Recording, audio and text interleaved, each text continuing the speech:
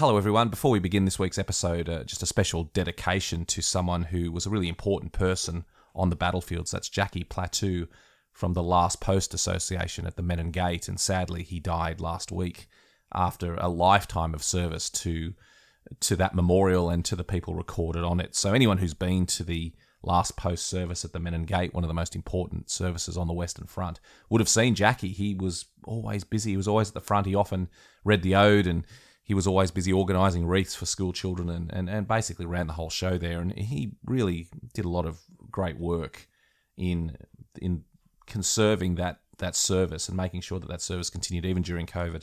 And so he was a good mate and someone that most Australians got to know when they went to that service at the Menin Gate, and a sad loss to the town of Ypres. So this episode of the podcast is dedicated to Jackie and his wonderful work at the Menin Gate. A Living History production. I'm Matt McLachlan. And I'm Pete Smith. We're battlefield historians who love nothing better than getting out and walking the ground where great battles in history took place. And now we'd like you to come with us. Every week, BattleWalks will take you to one of the great battlefields of Europe. As we walk the ground, we'll dig through the pages of history. We'll uncover the secrets of the battlefields, and most importantly, we'll tell the stories of the people who fought and died there. Welcome to BattleWalks. Hello, and thank you for joining us for another episode of BattleWalks as we walk across the great battlefields of Europe. I hope you're enjoying listening to what we're doing, because we are certainly enjoying doing it. It's been a wonderful journey over the past several months. We've now had tens of thousands of downloads. Thank you to everyone who's tuned in. It's just been gratifying and fantastic to share in this experience with you. When we started doing this, we had no idea how people would respond, and it's just been great that everyone's on board and enjoying what we're doing. And part of the reason is no doubt my co-host, who does a wonderful job every week. It's Pete Smith. Pete, welcome back. Hey Matt, good to be with you again. Looking forward to this one, mate. Back to Belgium, which I know is a popular spot for you and I. It's a popular spot for visitors we take on tours, and there's no more important site, along with the Menin Gate at Ypres. There's no more important site than the one we're doing today. It's Tyne Cot Cemetery. Now, this is the destination that everyone visits. I don't have statistics on this, but it must be the most visited site on the Western Front, I would imagine. I mean, even coaches that are not doing a battlefield tour, that are just on their way through the area, tend to stop at Tyne Cot. It is huge. It's the world's largest Commonwealth military cemetery. It's huge. It's on a vitally important part of the Passchendaele battlefield, one of the most famous battlefields of the First War. Just an amazing site all round. What's your relationship like with Tyne Cot Cemetery, Pete? That's a very good question, because it's mixed. In the sense that I like it when there's very few people there, but because of the reason it is so popular, it can get unbelievably busy. And in that period of the centenaries, then you'd sometimes drive up and there'd be 20 or 30 coaches there. And you're thinking, oh my Lord, that is just so many people in. And it did occasionally feel like you were with a football crowd. Now it's great that so many people want to go and visit the men that fought and died in the Great War, but it's just an awful lot of people to cram into. It is a big cemetery, but an awful lot of people to be in there. So I prefer to go early in the morning or late in the evening as the sun's rising or falling, and it's just spectacular when you're there with just a very small group, or even if you've managed to get there by yourself. Then you really get a good feel of the whole site and the feel of how many graves there are. If you can't see them because there are so many people in there, then it makes it just slightly difficult. But it's a stunning place to stand there. Horrific, yes, I suppose, because these are soldiers that fought and died in the Great War. But it's such a magnificent memorial, you'd have to say, to them. It's fascinating the number of people that are now going to these sites. I mean, it's a wonderful thing. For years and years, there was a time when people weren't bothering to turn up at all. You hear people talk about in the 1960s going to the Last Post service at Menin Gate and being the only person standing there, that the number of buglers outnumbered the number of people in the crowd. So obviously those days are far behind us. Hopefully it's sustainable. Hopefully people will continue to do it, and hopefully they'll do it for the right reasons. I don't get the impression that people are just ticking off an item on a list of sites to stop at. There does seem to be genuine interest and genuine connection from the thousands and thousands of people that go there every year. Yeah, I think I have to disagree slightly. I think slightly Tyne Cot is for some people a tick on the box, and certainly for the cruise liners that are coming into Belgium, where they just get a choice of visits. Then sometimes I've heard people literally walk through the gate there and go, "Wow, that's fantastic!" And you're looking and think, that's kind of an odd thing to say, really. But I know why they're saying it. It's because they're being taken to these wow, fantastic sites for the whole of the cruises that they're on. And so they just automatically say it. But it is a strange reaction as you walk into a cemetery and, wow, look at that. Well, why don't we start? Why don't you give us a bit of a description of the cemetery? Because this is like no other cemetery in the world.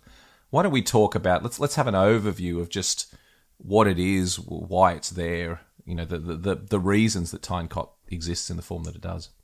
Well, I think what we'll start with is the name itself, Tyne Cot. Now, over the years, I've heard lots of variations of why it's called Tyne Cot, and I think everybody, or most people now fairly much agree that the Tyne part of it is a river in the north of England, and there was various areas up on these ridges were being depicted by the map, the people that were drawing up the maps and saying, well, we'll call this area Tyne, we'll call this area another river, we'll call this the Seine, we'll call this the Marne. So that's where the name Tyne comes from. It's a river. And then Cot is an abbreviation of cottage. So it was Tyne Cottage, and it was probably a small grouping of farm buildings. It could even have been the German blockhouses that from afar looked like a small grouping of buildings. So I think that's the reason it got the name Tyne Cot. There's a story that it was Northumberland Fusiliers who were in the area and they were the people that named it, but actually we know that it was already named as Tyne Cot prior to them arriving. So I think it's just a name that was picked by the people that were drawing the maps, and so it's a battlefield name that then is going to be used. Since they're going to build a cemetery there, they're going to then call it Tyne Cot as well. So that's how it's got its name. It's an interesting thing, the naming of all these places from the First World War. I find it fascinating because some of the most famous sites on the Western Front have earned their names for no reason at all, except it was an arbitrary name on a map. And Tyne Cot's a perfect example of that. It doesn't actually mean anything today. It's been effectively lost in the mists of time why it was called that. But the point is, the people that named it probably didn't care that much. What you note when you look at these maps is there's so many features that need to be named. It does feel almost a little bit like fatigue in the system of naming them at some stage. We've got to call it something so soldiers know where to go when they receive orders. And they're just, they're saying, okay, we're going to name them after streets of London. We're going to name them after, locations in the southwest of England. We're going to name them after, small towns in the outback of Australia. Whatever generic system they use. And one that I know as well, in not very far from Tyne Cot, is there used to be a very famous pillbox called the Anzac pillbox. And everyone was like, oh, that was named, must be because Australians or New Zealanders captured it and they wanted to honour their comrades and et cetera, et cetera. But you look on a map and you note that the pillbox next to it was called Helles and the pillbox next to that was called Suvla. So obviously the person who drew the map had served at Gallipoli and simply named the pillboxes after the sectors of Gallipoli that they recalled. So it's a fascinating aspect, and hopefully someone will do some more work into it one day about the arbitrary naming of these now famous sites. I think they also used those kind of one that's close to me here is drinks. It's alcoholic drinks, and it's word association for men that are tired and are trying to figure out, trying to remember where these areas are that they're supposed to be assaulting, or in fact even leaving from or heading to. Then do a bit of word association. It helps you remember what the names were. So I think that's also used. And often the letter of the trench square that they're in as well. So trenches and features in the maps were divided up by alphabetic letters, and often you'll find in a square that if it's an M, for example, in the M square, they'll all be called Malt Trench, Maple Trench. They'll have variations on M names so that if you hear a name of a trench or a feature, instantly which square it's going to be in. So again, a fascinating chapter. We could get way too bogged down delving into it in this podcast, but I'd love some more research to be done on it at some stage. I thought you were going to drift on then to how you look at map references of the First World War. Let's do map references. Let's do map references. Or another podcast, I think. I think we should do that on the podcast one day. We should suck in the dear listener with a famous destination, then bog them down with how to read a trench map. That would be a fascinating exercise. But no, that's true. Tyne Cot is one of those great mysteries, and people argue about the name, and I'm sure they will for time immemorial. Let's talk about the size of this cemetery, Pete, because that's one of the key. That is the key feature of this cemetery. It is. So it is the biggest Commonwealth War Graves cemetery in the world. And before we go into the figures, you have to say, well, why is that? Why do we need this enormous cemetery? Well, it's as simple as this. So many of the burials were individual burials in this area that there needed to be a big cemetery to gather them all in. There were very few actual small cemeteries built. There are going to be a number. They are also going to be closed down and brought into this enormous cemetery. But it was felt that what they needed was a big concentration cemetery to bring in the dead that were being found in the clearances and also removed from marked graves. You have to say, so many people became missing in this area that almost anywhere you dug your spade as you're levelling the ground, as you're building your farms, then you, as horrific as it may sound, you are very likely to find the remains of the soldiers that fought there. So they needed to be somewhere where they could be brought, and that's why we get this cemetery created. Now, interestingly, it's created around an original burial ground. So there is a small burial ground that was started during the fighting in 1917, containing 343 graves, and those graves were tucked in just behind a pillbox. And that pillbox was used as a medical aid post at that period. So these are soldiers that are either dying in the medical aid post or being brought in just from the surrounding areas. Now, it was still very dangerous at that time. The Germans are just over the ridge. They're not that far away. And so even then, these 343 were brought in with difficulty. And sadly, we're going to lose that land because in 1918, during the German Spring Offensive, we will actually lose it. 13th of April is when we lost the land again. And the Germans actually buried some of their own dead in the same area. And then eventually it's retaken by the Belgian army on the 28th of September.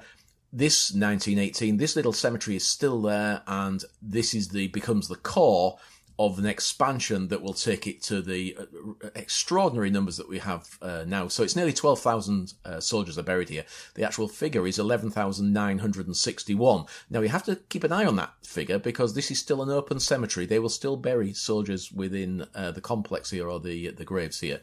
So 11,961 at present, I believe, of them. And this is the figure that always shocks everybody. So let's say 12,000 buried, and 8,500 of those, again, rounding it up slightly, are unknown, so we don't know who they are.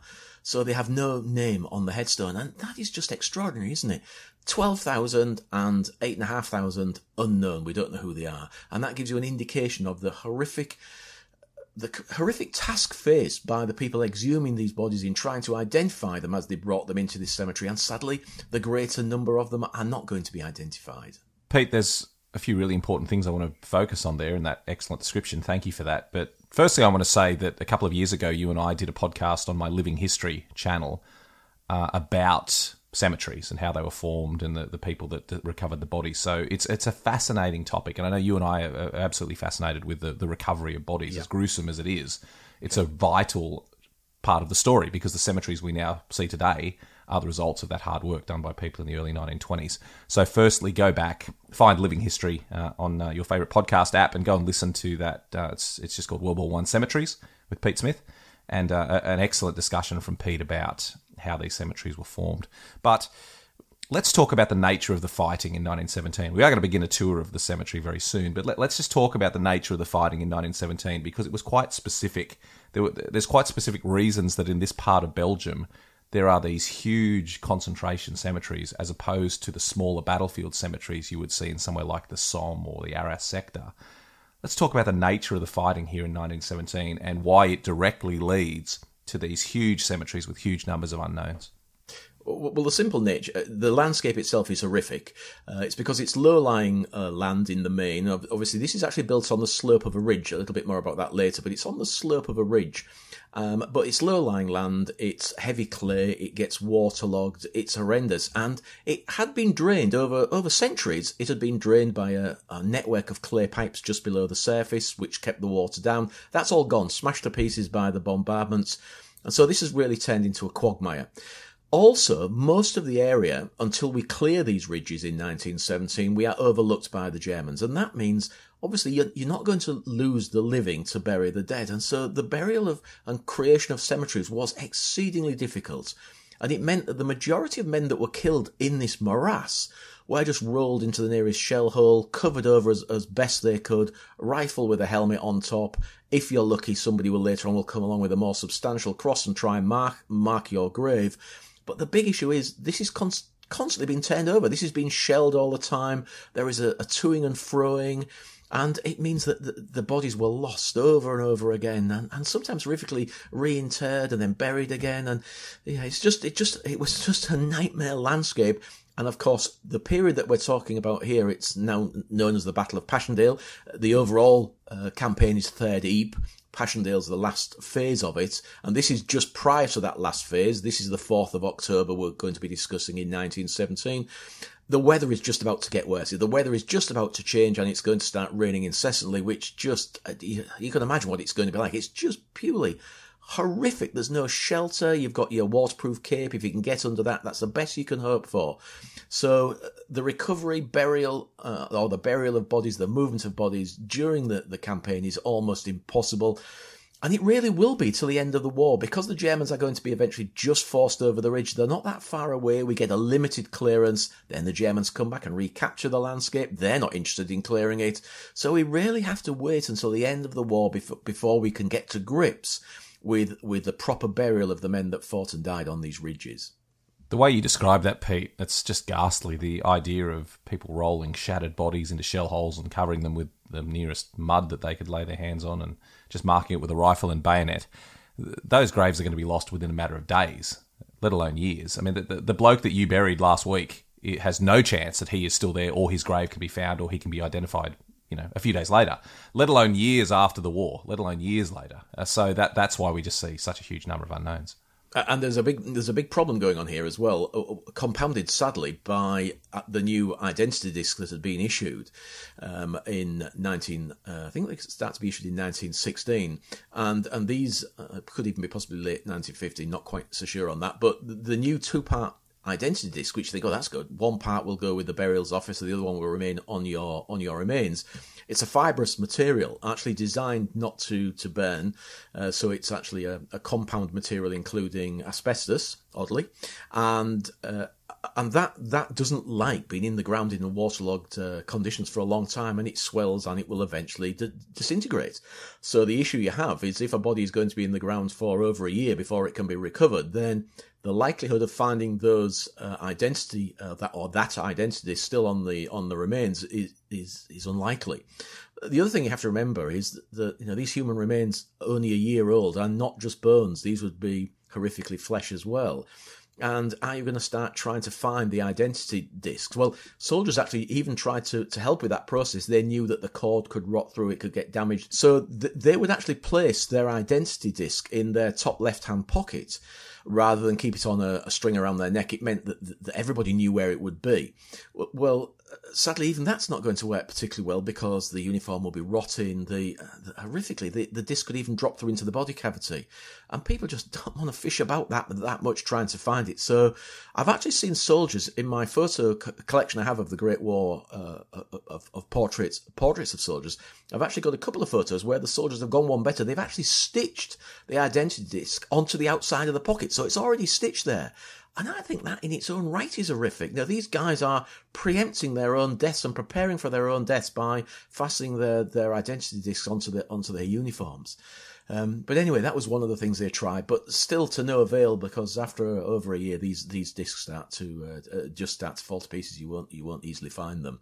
It's a great shame. If they kept the metal ones, which they had prior to in the Gallipoli campaign, they had metal identity discs. They were made out of aluminium, but the issue with aluminium identity discs is that they melt, and because they had fires across some of the areas on the peninsula, and the bodies actually caught fire and the discs melted, so they went to this asbestos-based disc, which was a great idea, but sadly didn't work for being buried in the ground. What a feature of the war that we don't discuss very often, but the confrontation of your own death, the nature of the soldiers, and their own mortality, and soldiers doing things like constructing their own identity discs out of metal, which they'd often wear around their wrist. You see photos sometimes of soldiers with a metal plate around their wrist with their details on it. Just imagine what that does to a human, noting that just not wanting to disappear into the ground forever, wanting to, even during the war. I mean, we know now about the huge numbers of missing, but obviously it was a factor during the war, and soldiers they knew it, going out of their way to try and avoid that fate for themselves. Yeah. I mean, what a way to live your life. Just absolutely horrific. What we should say about Tyne Cot, Pete, is it's not just a cemetery; it's also a battlefield in its own right. So let's talk about the fighting in October 1917 in particular. And leading up to that, and why the cemetery is where it is, and the nature of it as a battlefield. Yeah, so of course, it's interesting when we look at the cemetery now. There is at first glance no obvious relics of the battlefield left there, but the biggest relic is where the cross of sacrifice. Every Commonwealth war grave cemetery, as we know, has a cross of sacrifice, and beneath that cross of sacrifice, we actually have a very large blockhouse, covered over by the Jurassic limestone now, apart from one small patch where we have a bronze wreath, and we can then, in the centre of the wreath, we can actually see part of the blockhouse itself. But when you look more carefully to the other end, and I have to say, we have entered, so we've just walked into the cemetery, and we are walking in from the back. It's now where the car parking is. You can walk right the way to the front, but actually I like coming in from the back because you've got the wall behind you, which is going to carry the names of the missing, another aspect of this cemetery that we'll talk about.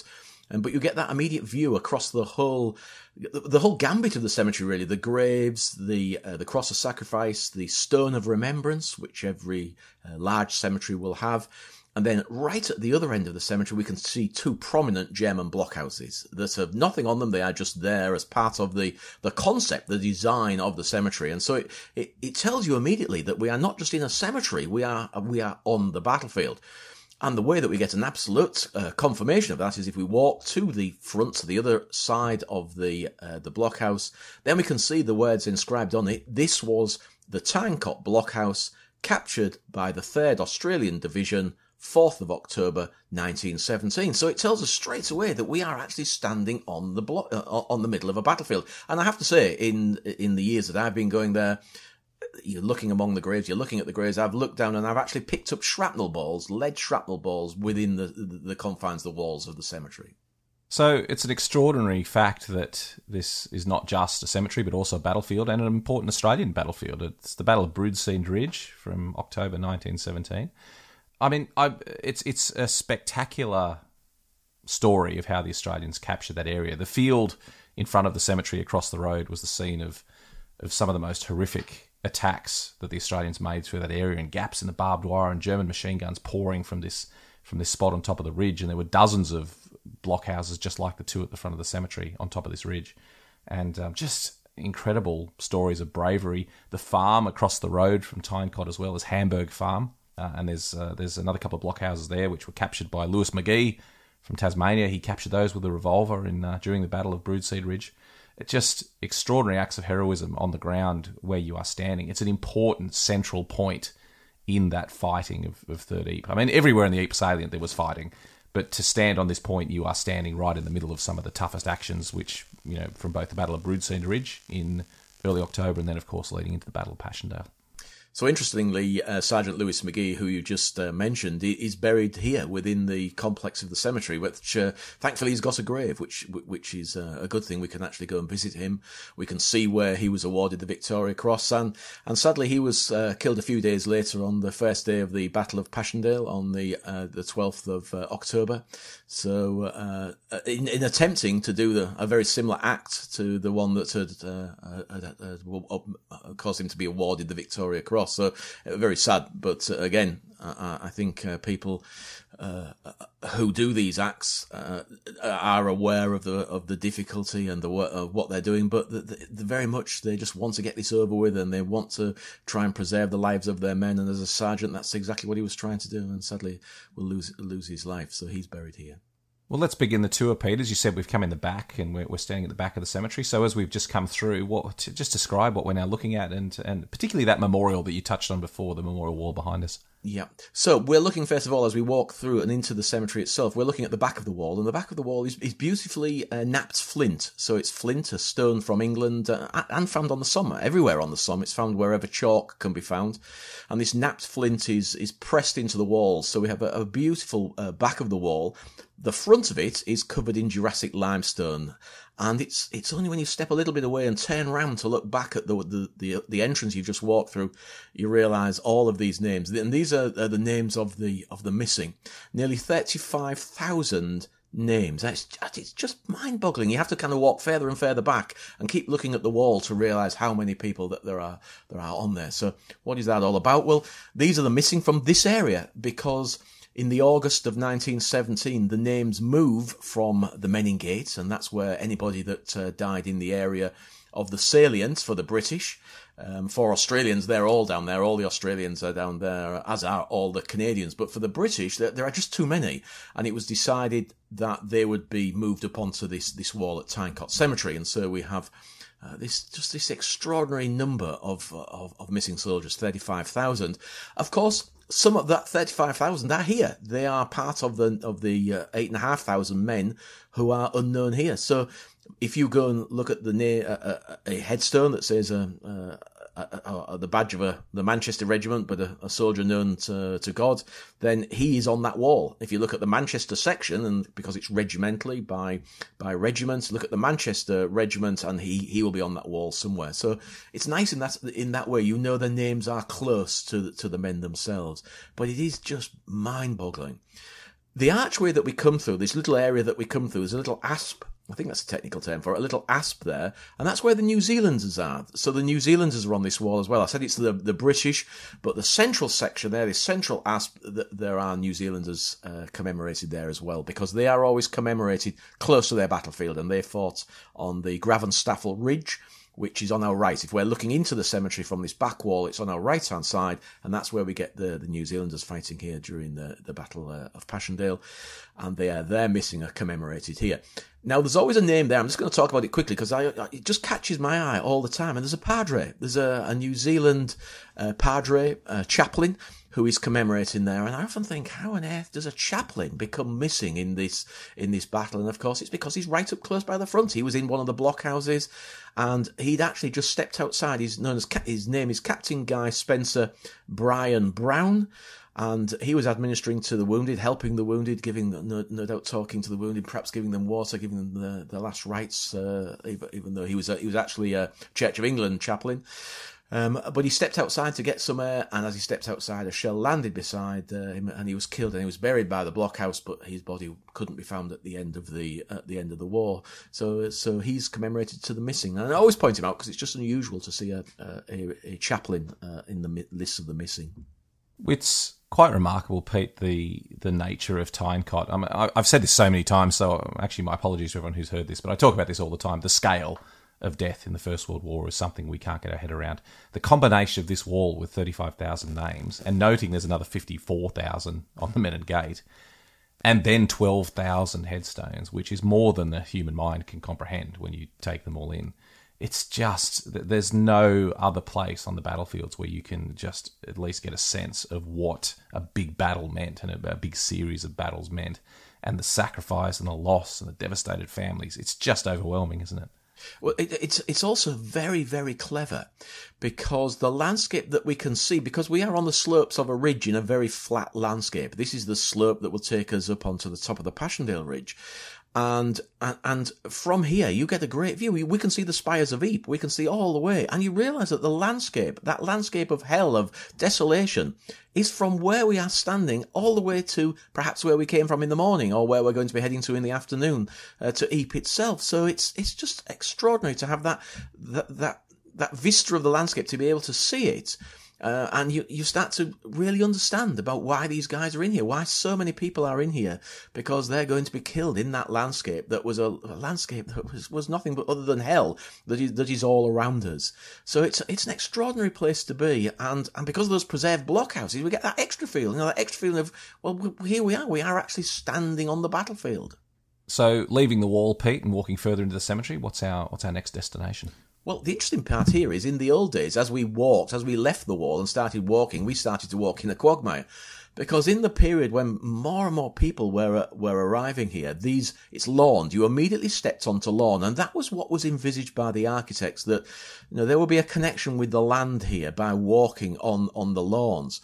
but it was starting to get silly. So they've in the last 5 years, perhaps even 6 years now, they've paved them. So we're walking on a Jurassic limestone pavement, and that's fantastic because we now don't have to squelch slightly, and it means that the lawns can stay in their normal pristine condition. So we're onto this Jurassic limestone pavers, which will take us up to the Stone of Remembrance. This altar, I suppose it was designed to look like an altar. And we can stand in front of this altar, and we're looking directly then from the altar to the cross of sacrifice. And in between that altar and the cross of sacrifice is the Stone of Remembrance, the cross of sacrifice. That is where we have the little original battlefield cemetery. So this small grouping of men that were buried here around the blockhouse when the blockhouse was purely a blockhouse. So that's, again, we get these various aspects, this great concentration cemetery in all directions, then this small battlefield cemetery, cross of sacrifice, the blockhouses, the wall behind us with all the names of the missing. So there's so much to talk about, and you can literally, I always get lost in here, you can stay in here for 2 hours and still not finish talking, and that's without actually walking in amongst the graves and perhaps pointing out a soldier here and a soldier there. There is just so much to talk about in amongst all of this, all of the graves and the walls and the blockhouses and the views that we get.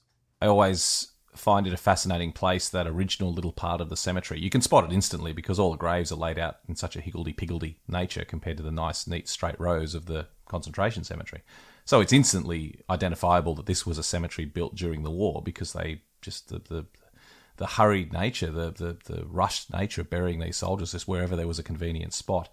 And it tells such an interesting little story. There's a number of graves that are together, communal graves where a number of bodies have been put in the graves together. So the headstones are marked with co-joined badges of various units. There's a couple of graves that say just 4 unknown soldiers of the Great War, or 6 unknown soldiers, so showing that a whole bunch of unknown men were thrown in there together and just marked.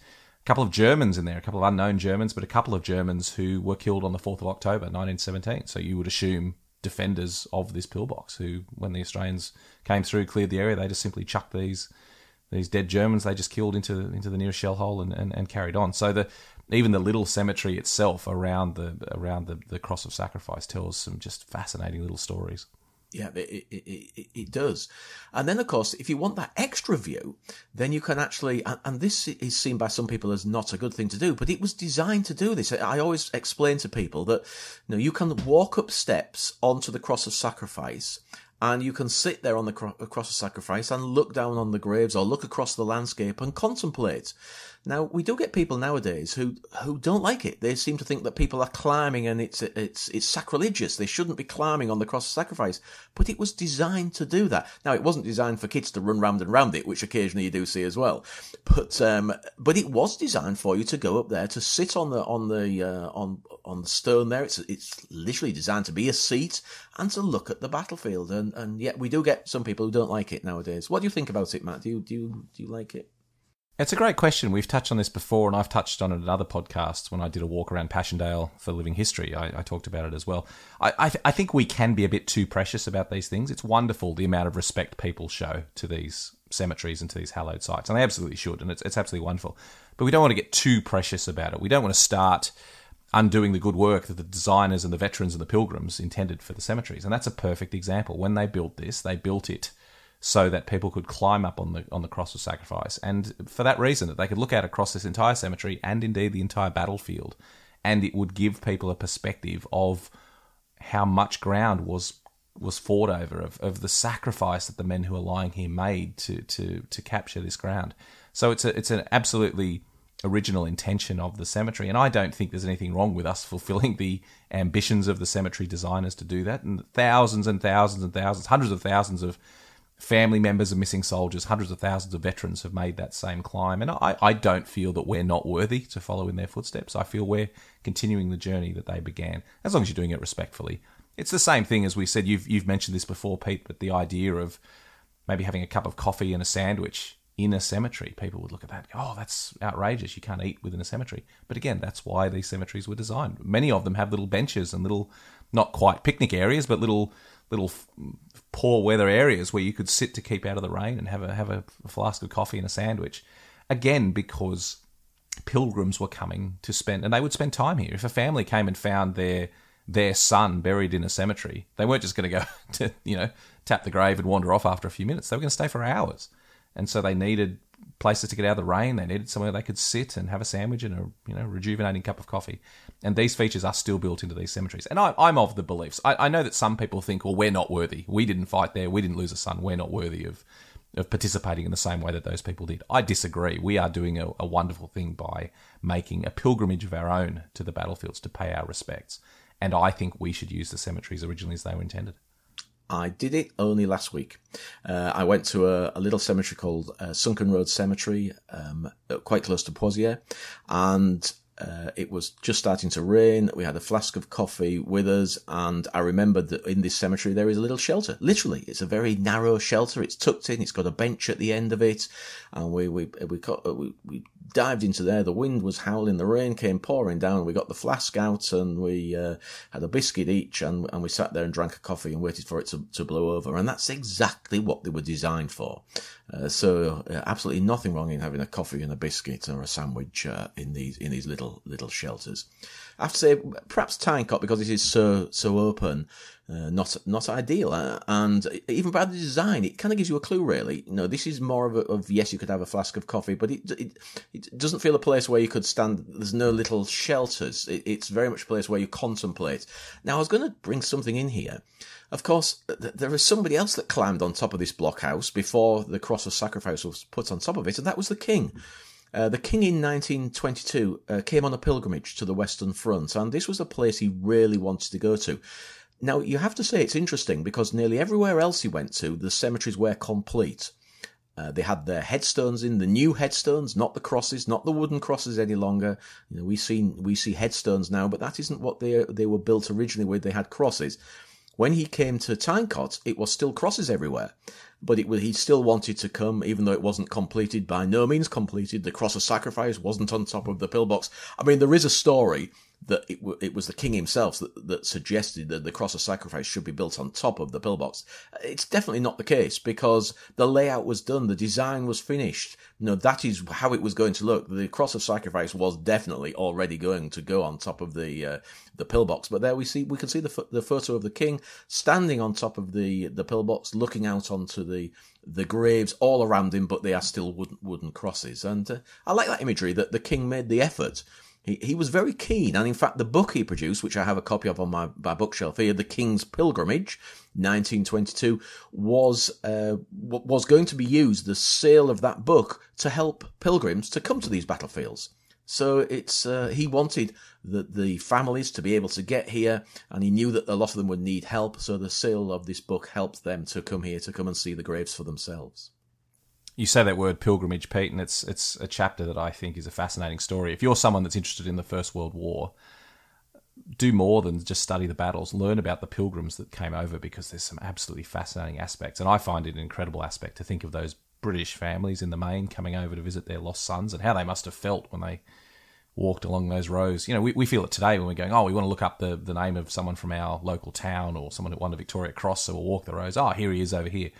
Imagine you were doing that, but it was for your son. Imagine seeing your family name and the name of your son on that headstone, and it just must have been shattering, just heartbreaking for those families. And the story of those pilgrims and the pilgrimages is just fascinating. And if you can get now copies of the old Michelin guides to the battlefields, which talk about how to basically explore the battlefields in an old Model T Ford or the equivalent in the early 1920s. They're fascinating to read, whether it says, to get to Messines from Ypres, you'll have to walk most of the way because the road is still shell blasted, even 5 or 6 years after the war. And it's just a really fascinating chapter. And the fact that the king would do something as unregal as scramble up to the top of the pillbox to look out over the views. It's just, we've got these wonderful connections with history. I love the stories of the pilgrims in the post-war years.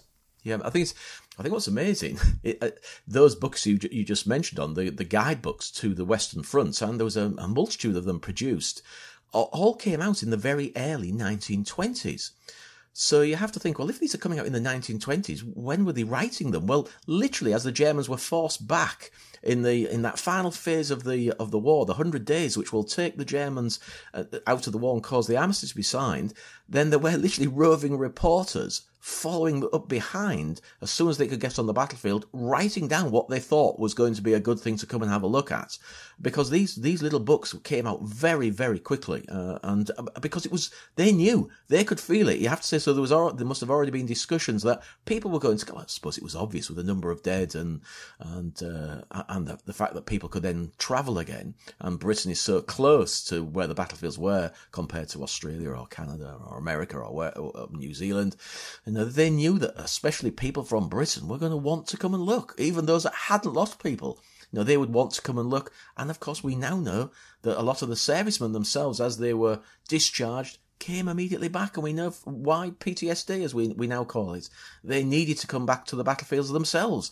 So in the 1920s, we have relatives, we have people that are just interested, and we have the veterans themselves, all intermingling and on these battlefields. You mentioned the people from far-flung countries, Australia, New Zealand, South Africa, Canada, America. If we talk about the dominions of the British Empire and how far they had to travel, just bear that in mind. If you're one of those people who questions whether you're worthy of making this trip to walk the battlefields, whether you're worthy to stand in the shadows of these graves, bear that in mind, that the families who lost someone from Australia or New Zealand or Canada or South Africa or so many other places from around the world, they never would have made this trip in the main. Not only was it too expensive, but if you think about it, the only way to get there was by ship. It was probably 6 weeks each way on a ship. So you would have had to take a few months off work to come to the battlefields. Who, if you're a working man or woman in the suburban suburbs of Sydney or Perth or Melbourne, who would have had the time or the money to take a 3-month trip to Europe in the early 1920s? So most of the families never got to see these graves in their lifetime. So when you come and you stand in front of the grave of a soldier, if you've come all the way from Australia or New Zealand or Canada or South Africa, you're completing this pilgrimage the family never did. And so you absolutely are worthy to stand in these spots, and it's a wonderful, a wonderful thing you're doing, and you deserve, a big thank you for making that effort, because you are making that connection with history that the families never got to themselves. So I don't want to get too philosophical about it, but I always feel that when you take Australians to these graves, when you take New Zealanders, that they are paying an immense respect to these men who unfortunately their families never got the opportunity to do that. It's always fascinating when I'm on a tour coach to get a breakdown of why the people are here. And there are always people who are directly relatives of soldiers that were lost here, and in very many cases they are the first relatives to visit. Then there are people who have relatives who fought but didn't die. And then there are people who have no connection. There may be recent arrivals from other countries to Australia or Canada, and no real connection to the Great War, and they are here because they want to learn about it and understand. And so you get this mix of people and why they come to the battlefields, and it doesn't really matter. And I think that's the most important thing, so long as we come. I mean, for all these guys that are lying in this enormous cemetery, the worst aspect would be if nobody came. If the gates were just closed and nobody bothered to come, that would be the worst outcome, I think, of the creation of these cemeteries, because they are beautiful. And we haven't mentioned what we're looking at as well. In the summer when you come here, the number of roses here, it's just extraordinary. It is a beautiful, beautiful place. And it was intended to be. Now, these were supposed to look like English gardens. And I use that term English because that is what they wanted. And I have in the past said, why isn't it like an Australian garden? Well, an Australian garden wouldn't grow particularly well in northern France. But an English garden will. And so that's what the plan was, that these places would be beautiful and would feel beautiful. And because Tyne Cot is so big, and it has areas that denote where, so you can find a soldier, obviously there is a map, there is a plan, and to aid you with that, we have wider gaps within the graves, and they've used those wider gaps to plant larger plants, which is unusual. You don't see large plants in the cemeteries very often. Makes it even more beautiful. It is a beautiful place to come to. Well, let's enjoy the beauty even more, Pete. Where are we heading to next after we've left the Cross of Sacrifice and the blockhouse? Well, we're going to carry on walking down the central path. There's a footpath right up through the middle. Now, again, we get wear sometimes here, but they've done something very clever. They use a plastic mesh that actually stops the soil from being compressed so badly, because they get so many thousands and thousands of people weekly, that daily in some cases, that it means the ground compresses and the grass dies. So we get this. It's not very noticeable, but it helps. We're going to walk down through the centre towards what would be the entrance, the old entrance. And we're going to go and have a look at two graves that I always take people to. And these are two soldiers that were awarded the Victoria Cross. There are actually 3 soldiers buried within the cemetery who were awarded the Victoria Cross. But I have to say, predominantly, I tend to take Australians. We have 1 Canadian and 2 Australians buried here. We've already mentioned one of them, Sergeant Lewis McGee of the 40th Battalion. He's very relevant to here because, of course, this is where he fought. We can see we can't quite see the blockhouse. It's in a little farm complex below us to the right-hand side. Interestingly, it's a place I've always wanted to go to, but it's got one of the world's grumpiest farmers who owns it. And every time you try to go and sneak in to go and have a look at the blockhouse that McGee actually took, then you get shooed off in a rather unceremonious. I'm exactly the same, Pete. It's exactly the same for me. It's the one spot on the battlefields I've never managed to get to is Hamburg Farm. So one day we will. We should buy him a gift or something, but we will crack that one day and get a look at Lewis McGee's pillbox. Yeah, because it is there, and it's an interesting comment, isn't it? Why on earth would you build a farm complex around the pillbox? Well, it's actually the other way around. The pillbox was built in the middle of a farm complex to camouflage it. The farm is then blown away in the fighting. The farmer comes back in the 1920s, and you can imagine coming back and saying, "Well, that's where my farm was. Yes, it's gone. I expected that, but what am I to do with this damn great blockhouse that's here?" And so they built the farms around the blockhouses. So when you look at this landscape, it's not obvious how many blockhouses still survive. A lot of them are within farm complexes. They use them for keeping things in. They use them for growing mushrooms in or whatever, but they're there. And we know for a fact that the McGee's blockhouse is still there within that complex. But yeah, one day we'll get there. McGee was actually killed in the field, if you're standing facing the front of the cemetery, he was killed in the field to the right, an area known as Augustus Wood, although there was no wood there at all.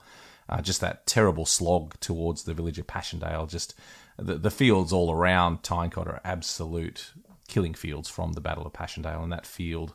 So again, if you're standing in the cemetery facing the entrance, the field immediately to your right, was where the site of Augustus Wood, and that was where the Australians got so bogged down during that advance towards Passchendaele. They didn't get much further than that field on the right, and sadly there Lewis McGee was killed along with hundreds and hundreds of his comrades, most of whom are now buried in Tyne Cot Cemetery. Yep. And then if we go further to the left towards the blockhouse that's on the left-hand side, then we come across a grave again, which is interesting because it ties in nicely with what we've just been talking about, and that is a visit to the to look for your relative, or to go and see the grave of your relative. And this is the grave of Captain Clarence Smith Jeffries, should I say, of the 34th Battalion. And he was mortally wounded and died during the attack on the 12th, I think. And he actually died on that day and was awarded the Victoria Cross for the fighting on that day. His mortal wound was well reported. It's rather gruesome. He was shot in the stomach and it took him some time to die. He was then buried by another battalion and his grave was marked, but it was lost. Like so many, it was lost. Interestingly, both of the guys we're talking about would be unaware that they were going to be awarded the Victoria Cross. They both died, one posthumously, one a few days after, so neither of them would be aware that they would eventually be awarded the Victoria Cross. Clarence Smith Jeffries was lost, and he was not actually found until 1921. And his father had actually made that long journey from Australia. They were from Newcastle. They were a wealthy family, obviously. And his father had made that journey. He'd come to the Western Front to help look for his son. He was affected to such a degree. He felt it was the only thing he could do. And a very lucky situation that he was wealthy enough to be able to come. And he was there looking, and the body was not found. Now, I have heard it said that he was on the way back to Australia when the body was found. I've just been looking at the dates and times. It doesn't work. I suspect that he was already back in Australia when his body was found. And so he had to come again. He felt it was necessary, and he made the pilgrimage again to visit his son's grave. One of the things I should say, we are getting more information from the Commonwealth war graves all the time. And one of the things that they are allowing us, they've always had these things in the records. They didn't feel it was the right thing to do to open up these records until perhaps most of the people themselves, the survivors, have now gone. There's nobody left from the Great War, and so we have information concerning how they were identified, what they was found on their bodies, where they were exhumed from originally, and we know that he was identified by his captain's pips. some Australian numerals on his uniform and his initials on the ground sheet, and that's why how he was identified in 1921 when his body was found. Just about every time I've been to Tyne Cot and eavesdropped on a group there, you'll hear someone say that Jeffreys was killed capturing the pillbox that he's now buried in front of. That's not the case. He was killed a little bit further over at a place called Tyne Cot, which is over on the railway line to your left as you stand looking towards the front of the cemetery. And it's a fascinating story. He led charges on several pillboxes and captured them and killed the crews, and then he charged a final German position, and the Germans swung the machine gun around and killed him, but his men completed the capture. Also, just incidentally, if you are in Sydney, we've mentioned before the wonderful museum put together by Brad Manera at the Hyde Park Memorial, at the Anzac Memorial in Hyde Park in the middle of Sydney. If you go in there, there's a wonderful, it's not a diorama, but it's a similar thing. It's a model showing the attack of Jeffreys on these pillboxes on the Passchendaele Ridge. And so that's what's depicted in this wonderful model as the centerpiece of this museum at the Anzac Memorial in Hyde Park. So definitely go and check that out if you're in Sydney. It's an amazing story. Clarence Jeffreys is an amazing story, and he went to Dudley, I think Dudley High School, and he and another of his classmates were awarded the Victoria Cross during the First World War, which is astonishing. Two blokes from the same class, from a tiny little corner of Newcastle. So a great story. Clarence Jeffreys. And interesting, his name, people think his last name was Smith Jeffreys as if it was hyphenated. It wasn't.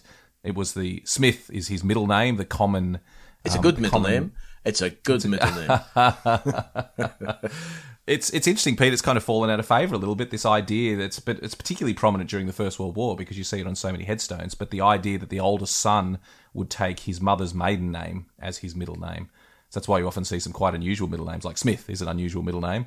You'll see Mackenzie and MacDonald and Fraser, and you see all of these unusual.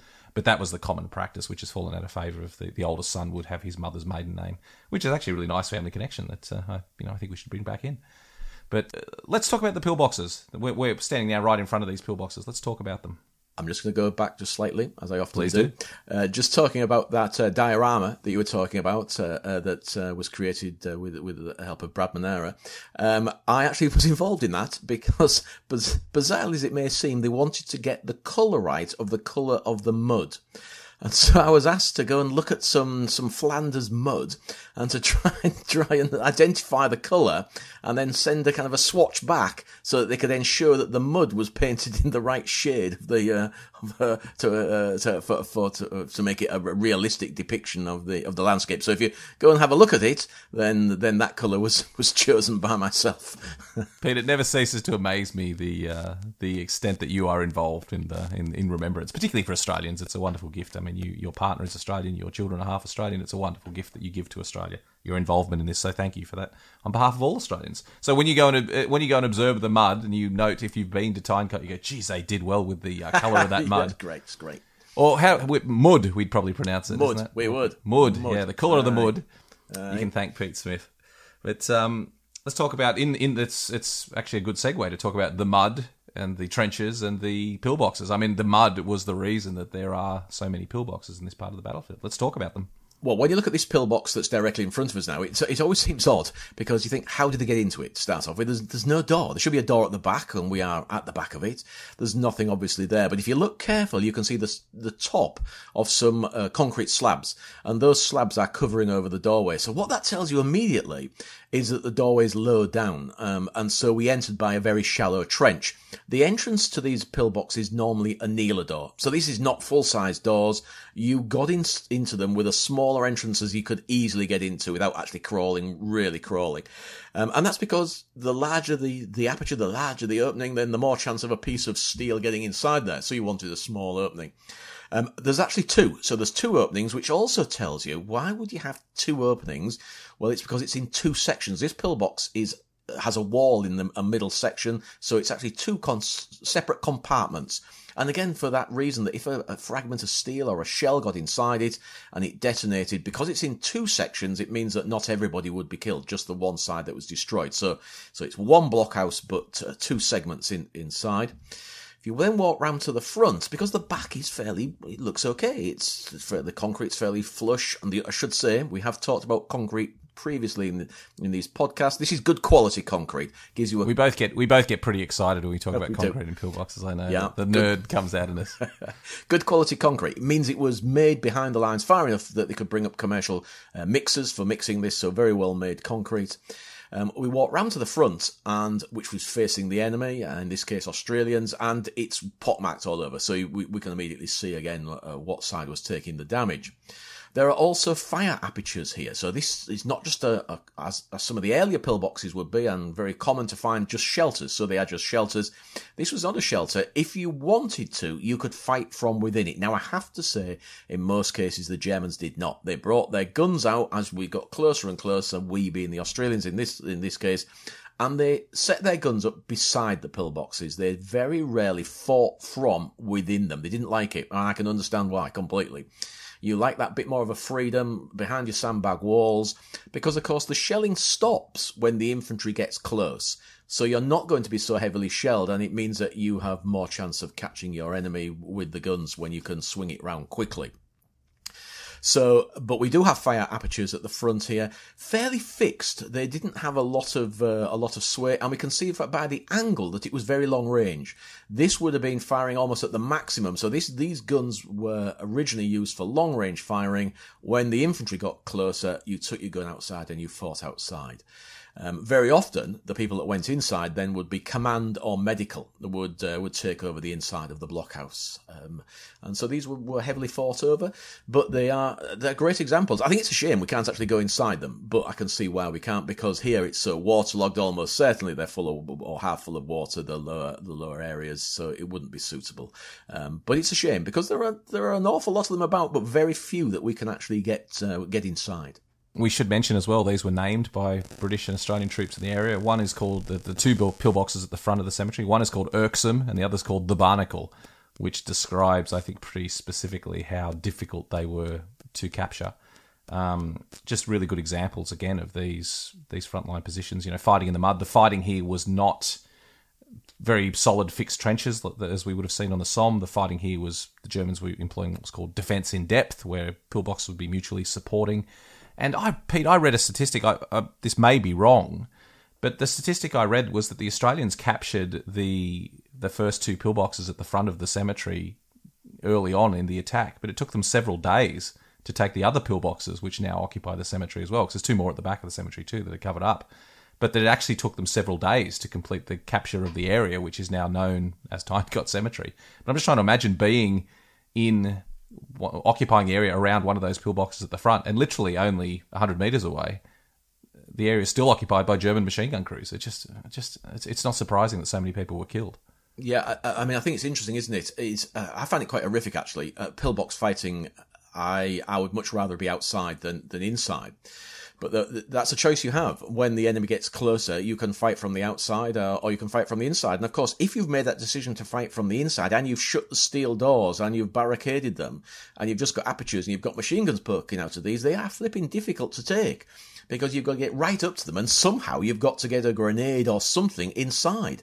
And if you've got a garrison that is mutually supportive, so you've got another pillbox covering the front of that one and it can fire across the front and they can protect each other, it's difficult to get close to them to actually get into them. So again, it's down to the quality of the men in a lot of cases. If they're willing to fight it out and hope that somebody else will come and relieve them and help them, or the enemy will fall back, then they are willing to fight on. Always a choice you have: fight on or surrender or die, really. And we get a great range of things happening. Sometimes the bunkers fell very, very easily, very quickly. Other times they fought it on and until eventually they're all killed, or in fact we failed to take it and we have to fall back. We've talked about a lot of things in this podcast series, Pete, relating to the horrors of the First World War, and all of them are horrific. The nature of everything that we describe is just horrific. But I don't think anything is more horrific than the idea of being a machine gun crew inside a concrete pillbox as you are surrounded by the enemy, especially after you've just killed dozens of their comrades. They are not going to treat you well, and the horrific nature of the pillbox fighting in general for both sides, but very, very few prisoners were ever taken from those pillboxes. There was something seen as incredibly unsporting to machine gun dozens of men from the safety of concrete, and then as soon as you realised the game was up, to throw your arms up in the air and try to be taken prisoner. The very few of these German machine gun crews were taken prisoner. Just absolutely horrific. Yeah, I mean, we get some horrific accounts, and perhaps the one that we've spoken about it in a previous podcast when we did Polygon Wood, but the fighting at Scott's Post at the blockhouse there was particularly horrific. Where to next, Pete, after we've examined the pillboxes? I mean, they're both very impressive. They've got tall trees around them. You can see them from miles around. You can see they're right on the top of the ridge. It gives you an astonishing perspective. You don't feel like you're on top of a ridge when you stand at Tyne Cot until you look out on the view and see how the ground slopes down. And they're very, very well placed, these pillboxes, to just cover the entire ridgetop.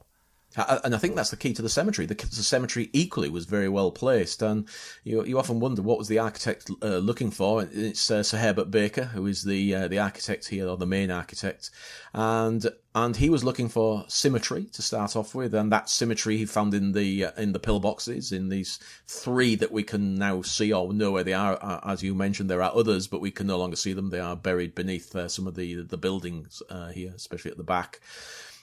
So it's we're going to walk towards the entrance, what would be the entrance, and just have a chat about something that we haven't mentioned before. How on earth do you find somebody in this cemetery? If you are looking for somebody, how do you find them? Well, they have registers. They have a register of everybody that's buried in this cemetery.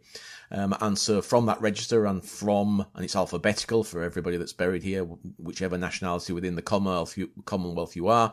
There's also a map, a plan, so we can actually find them, a reference with each name, and we can actually find them. It's not easy. It's such a big cemetery that I always have to have if I know that I have relatives or people that are interested in the grave, I always have to have a pre-look, because it's difficult to, not easy, because it's such a large cemetery, to find them immediately. It's good practice, actually, to have a go at finding the soldiers buried within a cemetery. Start with a smaller one. It's easier with a smaller one. It's not so confronting, because it is confronting, and that's the thing that's interesting here, because this is the old entrance. This is the way that, if you want to, you can walk down the side. Something we haven't mentioned. I think we've mentioned it in previous podcasts, but there is a visitor centre here, and it isn't one of my favourites. There are others, and I think I'm not sure it's necessary. We have museums all over. We can go. Do we need a visitor centre for a cemetery? Perhaps for those that know nothing, then it is helpful. But I think for a lot of people who've done a little bit of reading, and there's an awful lot written about Tyne Cot Cemetery, it's not necessary to loiter along in the visitor centre here. But if you come via the visitor centre, then it brings you down the side of the wall, and you come through the traditional entrance at the front here, and that's where we're standing now, looking at the register and looking back up towards the blockhouse, and it gives us another perspective. It's a perspective looking at the cemetery above us, or on the sloping ground in front of us. It's just an extraordinary place, Pete. I mean, that interpretive centre that's there, I suppose it's a good thing. It was one of the ones that I probably saw as an example of, potentially, we talked about this a couple of weeks ago, but is it necessary to have an interpretive centre there? But the centrepiece, which I thought was a little bit ironic, is that they have a display case showing, well, I think it's beneath the floor, but showing artefacts from the First World War that were discovered, but they were discovered during the construction of the interpretive centre. So there's kind of a circular loop there of thoughts about why they're on display. But and they have a commentary. They show pictures. They project pictures on the walls of soldiers buried in the cemetery, and they have their names and ages. So it can be quite moving to look at that interpretive centre. But one of the things about interpretive centres, and we mentioned this a few weeks ago, and we talked about it, that I have a slight issue with, is it can potentially change the way the cemetery is used from the original design. And probably the best example of that is Lysenhoek Cemetery, again, also in the Ypres Salient, the second largest Commonwealth War cemetery in the world. And it was the largest at the end of the First World War because it was constructed during the war.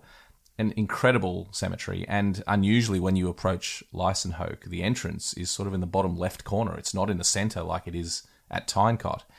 And when you go to that cemetery, it always seems very weird that you have to walk all the way along the front. And obviously in the old days, you used to just park on the road out the front, but the entrance is sort of in the bottom left corner. And I believe that was because Lysenhoek Cemetery, because it was a hospital cemetery and created during the war, the headstones are very close together compared to Tyne Cot.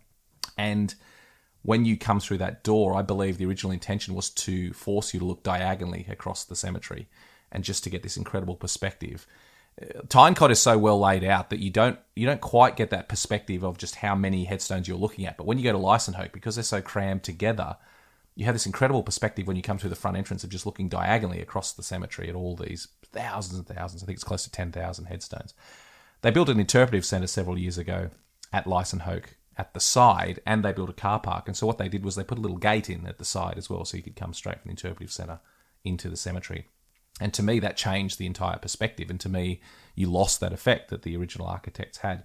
Interestingly, last time I was there, that gate was closed and locked, and they were encouraging you to walk back around the front. So maybe they realised the error of their ways. But it is one of the things that I have a slight issue with when we do these new things, is it does change the way these cemeteries and memorials were originally intended to be used. I'm not going to say anything. Now, the reason I'm not going to say anything is because I'd like to do a podcast on Lysenhoek at some stage in the future, and there's a very good reason why we walk around the front now. But I won't spoil it because I think it's a good story to tell, and there's a whole story we can do on that cemetery. But it's a fascinating cemetery, and it is interesting that we have to walk so far, the same as Tyne Cot to a certain extent, to get in the original entrance, because there is no parking anywhere near the original entrance.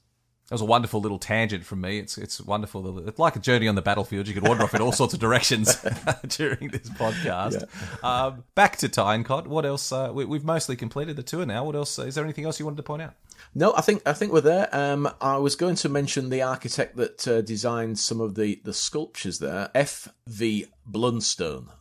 So he was the sculptor, because it's the sculptures. You have to look careful, but on top of what would you call those buildings? The buildings at each side of the wall memorial to the missing, the big wall at the back. We have angels on the top, and you can miss them. You can just look at them and think, oh, that's a sculpture. But you need to kind of have, like all of these cemeteries, they were very carefully thought through, and you do have to look carefully. And that's why it's a good thing to spend some time, not be like some of the people that visit, off the coach, round the cemetery, cross the sacrifice, up to the top, take your picture, back on the coach. You need to contemplate and to think and to look, because there is so much to look at. And as I said, 2 hours here can go past in a flash when you're wandering amongst these graves. When we were talking about this just before we started recording, Pete, you also mentioned a wonderful little tidbit of information that neither of us knew about the inauguration of the cemetery. Tell us that one, because what a wonderful little point to end on. It is. I just presumed, and I have done for years, that the cemetery, because the king was here in his pilgrimage, that perhaps that was the inauguration of the cemetery. But in just quickly scribbling some notes down and looking a little bit online, I discovered that the cemetery was actually officially inaugurated on the 20th of June in 1927 by Sir Gilbert Dyett. I think that's how you pronounce his name, who is an Australian. And he was the Dominion President of the British Empire Services League from 1921 to 1946. He'd also been the President of the RSL, the Returned Soldiers and Sailors and Airmen, eventually Imperial League in Australia as well. And so that's why he obviously got the job of inaugurating the cemetery in 1927. So I was quite pleased to find that. I now need to find out what he did in the First World War. I haven't looked yet. That's going to be a little job in the next few days to see. I know he served on the Gallipoli Peninsula, but what did he do after that? And what rank was he? I have no idea what rank he was, so I'm sure somebody will know all about him. A good little detective hunt for you there, Pete. Again, just the wonderful little tidbits of information you can find while walking the battlefields. And isn't it remarkable that we've spent over an hour talking about one cemetery? This just shows people who haven't had the privilege of walking the ground of the Western Front, or indeed any famous battlefield, perhaps don't quite understand just how much information these sites convey, what a strong connection with the history there is. And I think this demonstrates that we've spent more time talking about it than many people will actually spend in the cemetery when they're there. It's just a remarkable, remarkable place. And I love these little journeys we do to a specific site, Pete. It's always great to get out and do a walk where we're walking across the battlefields, but doing a deep dive on some of these iconic sites are just remarkable. So I'm looking forward to doing more of them. Mate, as always, it's been extraordinary. I've learnt so much that I didn't know an hour ago about this wonderful place. So thank you very much for joining us to talk about it. And I reiterate to people, try and go early in the morning or late in the evening as the sun's rising or setting. It's fantastic. Well said, Pete, and we'll see everyone next week. As always, if you're enjoying the podcast, please go and give us a review, particularly on Apple Podcasts. That's what works best for helping people to find what we're doing here. But it's wonderful to have you walking the battlefields with us. And Pete, it's always wonderful to talk to you about it. Pleasure. It's been great.